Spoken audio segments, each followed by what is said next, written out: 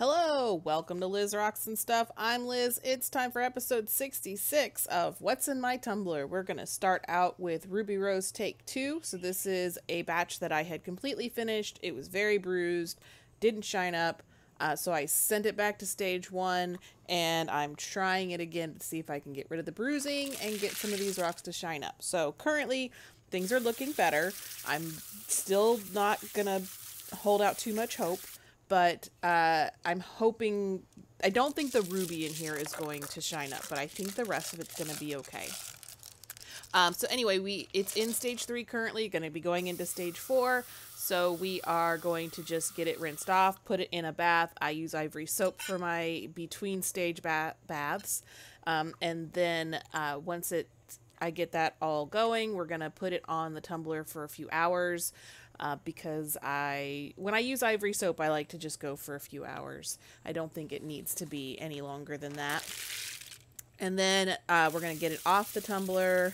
And I did dry some of these off and check them in between. Oh, by the way, this part of the video I had recorded after we'd had like a sun shower and it was really hot and humid outside. So you're going to notice that my lens slowly fogs up for the rest of Ruby Rose. It gets better for all of the rest of them, but for this one I didn't realize how much it was fogging up until I had finished recording, so it's just gonna get worse from here. But anyway, I'm doing an inspection here, making sure nothing is chipped or broken. That's just to make sure that I'm not going to get any scratches in the final polish. And then we're going to do 1 tablespoon of borax, 3 tablespoons of stage 4 polish, and I personally use aluminum oxide. And then that's going to go on the tumbler for a week.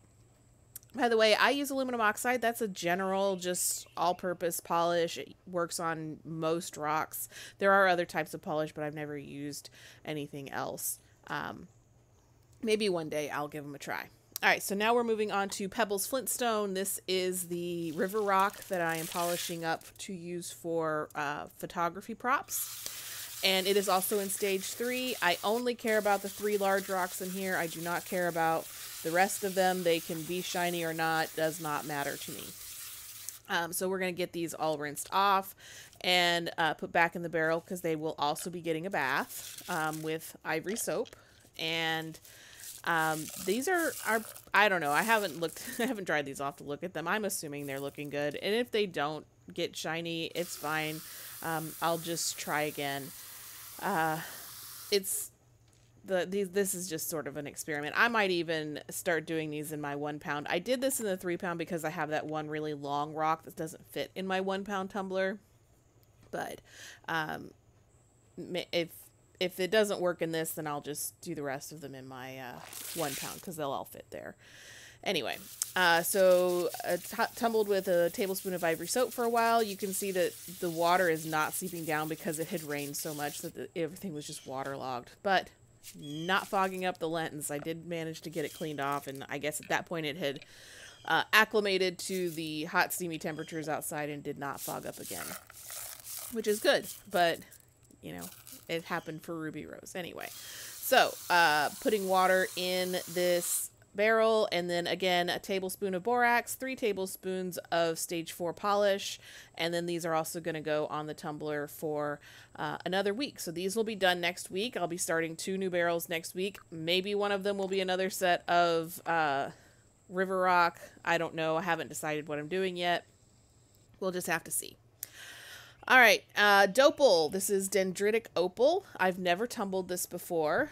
This is in stage 1, so we are going to pour that out, and I was quite surprised that it did not use up the grit. There was a lot of sludge and stuff on the bottom, and by the way, if you hear my cat, he has decided to come and join us. You gonna purr? Yeah, he's a chatty one. This is Momo. We've had him for about a month, and he's a 5-month-old kitten. Anyway. If you didn't see my rock shed, he's our orange and white kitten we just got. Anyway, so I am checking these to see if they're ready to move on to stage 2. I was surprised at how many were ready, and then the ones that weren't ready were just really not ready. There were a lot of very deep crevices that I'm pretty sure I'll probably be able to get out. I don't know how long this is going to take. It shouldn't be too long because this is a little on the softer side. It's a 5.5 to a 6 on the hardness scale. So we'll see. I also do store my stage 2 rocks in water. Not everybody does. I do it because I don't tumble my rocks until they're completely 100% smooth. So my rocks will have pits and crevices and cracks in them that can hold on to grit. And if that grit dries, then it's going to be harder to get out. So I put the last of my raw opal in 2 tablespoons of stage 1 this time, since it didn't use 3 last time, and a tablespoon of borax.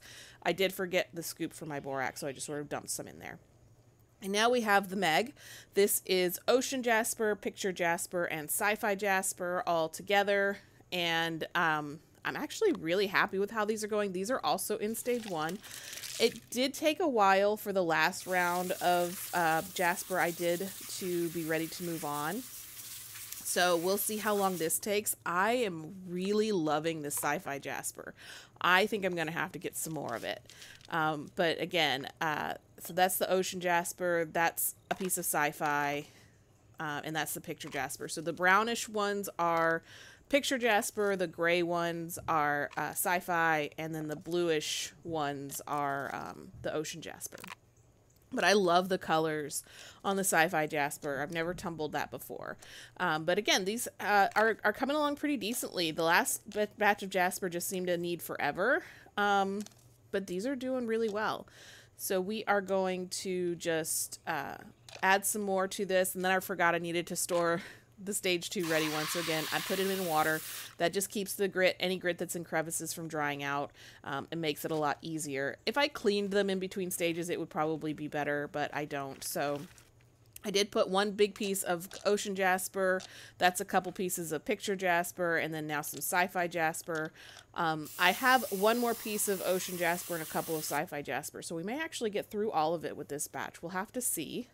But we're going to do 3 tablespoons of stage 1 grit, a roughly tablespoon of borax, and then this is going to go into stage 1 again for another week. And then I realized that I spelled stage wrong last week. So it's not stag 1 anymore, it's stage 1, even though there is a stag in this picture, in this video. Anyway, thanks for watching. Hope to see you all back next week.